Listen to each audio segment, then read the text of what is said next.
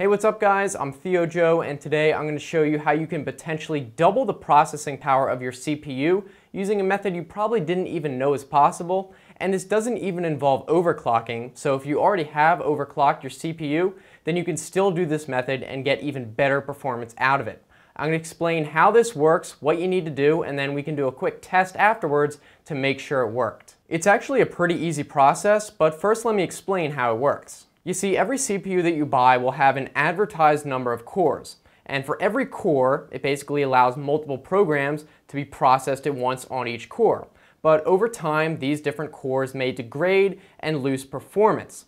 To fix this, nearly all CPUs put out by manufacturers have what are called redundant cores, which basically act like backup cores in the CPU. So if one of the cores fails, a backup core will be activated to preserve the level of performance. And in most cases, there are just as many redundant cores as regular cores. So there really are double the amount of cores as advertised in the CPU, even if they're not all being used at once. This is all meant to increase the lifespan of the CPU, but these days it's really unnecessary because with modern technology, CPU cores rarely ever fail, meaning that in most cases these redundant cores sit unused for the entire life of the computer, while they could be used to increase the performance of the computer. So what we're going to do is actually activate all the extra cores to maximize CPU performance. And even in the unlikely event that some of the cores lose performance or die, you still have more cores than you started with, so there's really no downside to doing this at all. So then you might be wondering, if there's no downsides, then why do CPU manufacturers not ship them with all the cores activated? And there's really two main reasons for this. The first is so they can control the processing power of different models of different price points of a CPU. For example, a manufacturer may produce only one type of chip, but for a lower end chip, they'll deactivate more cores and just sell it at less money, and that way they can save manufacturing costs. So if you do buy a lower end CPU chip, you may actually be getting the same exact one as a higher end model, just with more chips deactivated. The second reason is CPU manufacturers want their CPU performance to remain stable over time. If they were to just ship them with all the cores activated at once, then as these cores die over time and degrade, the performance of the entire CPU would drop, and this would cause bad reputation for that manufacturer. So what they do instead is underpromise on the performance, so there's a lot of headroom, so even if some cores die or degrade, those redundant cores will replace them, keeping it above a certain level of performance, so you always get what you expect. And for the most part, this makes sense and will keep the average consumer happy, but we of course want the maximum performance possible. So now, why don't we head over to the computer and I'll show you what you have to do step by step to activate these redundant cores and get that maximum performance out of the CPU. Okay, so here we are at the computer, and I'm using Windows 10, but it doesn't matter what version, it's going to be the same process. The first thing you want to do is go to the Start menu and type in msconfig, and if you're on Windows 8 or earlier, you can click Run and then type in the same thing and just hit Enter, and then it might ask you to run as administrator and type in a password. But then this is going to come up, and what you want to do is go to Boot. And be very careful here because you don't want to click anything I don't tell you to, or else it might mess up your boot process. So don't click anything except Advanced Options. And then this is what we're looking for. It says number of processors.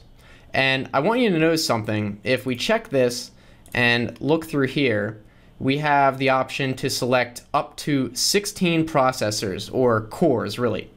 But if you look at Intel's website for my processor, which is the 5960X, and you scroll down, it says that there are officially only 8 cores here, and there's 16 threads. But here, it allows us to choose up to 16 processors. So while the CPU only officially has 8, there are 8 more called threads, and the total number of cores is, including the redundant cores, is the threads. We can choose up to 16. So we can choose all that are even unadvertised in here, so that this will allow Windows to boot up and activate all 16 cores. So that's what we're doing here. It's going to be using double the amount that is normally allocated to Windows. So we want to check obviously the maximum number here, and then we can click OK, and don't click anything else, and then OK again. And we can exit without restart here. But we're not done yet because that only allows Windows to use all the cores. So booting is going to be faster, the operating system in general will be faster, but any other actual programs won't be able to see those cores. So Photoshop or Microsoft Word, all those programs won't be able to see those extra cores, only Windows. So we need to activate them for the system as a whole so every program can see it. So to do this, you want to go to the Start menu, and then go to All Programs, go down to Windows Administrative Tools, and then find Performance Monitor, and you're going to want to run this as an administrator. It's going to make you type in a password. And here is the Performance Monitor, which is going to allow us to modify the performance settings of different hardware in the system. So what we want to do is go to Data Collector Sets, and then we're going to make a new user-defined data collector, which is going to allow us to collect any other resources, including these extra CPU settings, and make them available to all the programs on the computer. So here, once you select it and click this, you want to right-click, go to New Data Collector Set, and then this is going to come up, and we can call it anything you want. We can call it CPU, and then you want to click Create Manually Advanced. I'll walk you through it. It's not too difficult, even though it says Advanced. So you click Next, and then just check Performance Counter, and then we can click Next again. So then here we want to click Add, and then find Processor. This is already highlighted, and once you do that, highlight the highest number under Instances of Selected Object. Just look for the highest number, and for me that would be 15, and that is because it's going to activate all 16 cores, because the index number 0 counts, so it goes 0, 1, 2, 3, all the way up to 15. So 15 is really the 16th core, meaning all 16. So you want to highlight the largest number. You don't have to worry about how many cores each has, and just click Add. You can see that shows up over here. And then you also want to go to Process, not Processor, in here. You can click this to expand it and look for Thread Count and highlight that, and then click Add as well. And that's all you have to do for this. We can click OK. And then don't worry about sample interval, that doesn't matter. We can click Next all the way to the end and save and close. So by doing this in the Performance Monitor, it ensures that all programs are going to be able to access these extra cores because they'll be listed in the monitoring system, so they are visible to all programs on the computer. So before launching, they're going to look at this monitor and see those extra cores and be able to utilize them. So now we can just close that out, and we're mostly done. All you need to do now is restart the computer, because of course none of this is going to take effect until Windows boots up with those new options we set, and after that you're good to go. Alright, so after all that, your computer should be much faster, but you're probably wondering exactly how much faster. So why don't we go to the computer again and do a quick benchmark test to find out exactly what kind of performance increase we just got. Okay, so for these tests, I'm going to be using a benchmarking program called Geekbench. It's pretty standard for CPU testing, really popular. So the first test we're going to do is before the upgrade. As you can see here, it is not checked, so it hasn't booted with the extra number of processors that were hidden, so we can get rid of that. And I'm just going to run this test, and then I'm not going to make you guys wait for it. I'll skip to the end and we can see the result, and then we'll compare it to after doing the upgrade. So I'll come back when it's finished.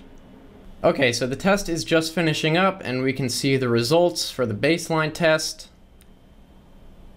Find that out, and it looks like it is going to be 12,879 for the multi-core score and 3,324 for single core.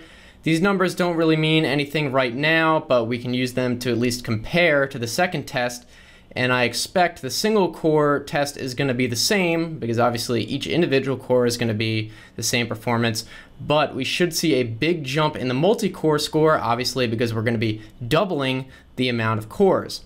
So I'm going to go do the upgrade real quick and then restart the computer and come back, and we can do the other test and compare it to this one. Alright, so I just restarted, and as you can see, I've done the whole upgrade. We can have all the processors checked they were booted with. And now let's run the second test, exit without restart, and click Run Benchmarks and see what it looks like now. And I'll skip ahead again, and we can wait for the results. Alright, so it looks like we're just finishing up now, and this test went much faster than the first one, no surprise. We can get these results as well. And 22,000. Okay, so it pretty much just about doubled. The original one was around 12,000. Exactly double would have been around 24,000, but still, that is almost double.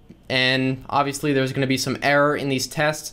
And as I suspected, the single core test is about the same. So look, it worked. It got pretty much double the score. And obviously, this CPU is now performing with much more cores and much faster. So this is a really great result.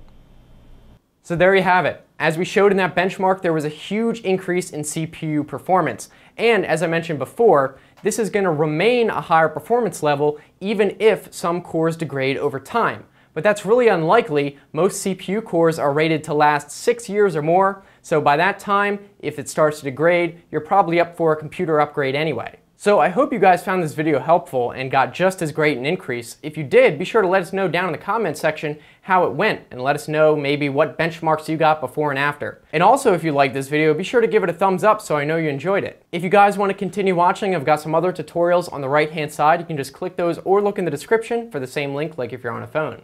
If you want to subscribe, I make new videos Monday, Wednesday, Friday, so I think it should be worth it. I'm looking forward to hearing from you guys, so thanks for watching. I will see you next time. Have a good one.